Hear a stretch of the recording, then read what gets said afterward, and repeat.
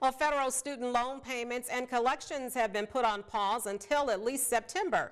Aside from the executive orders signed into place to fight the COVID-19 pandemic, the Biden administration is also focusing on economic relief in their first days in office.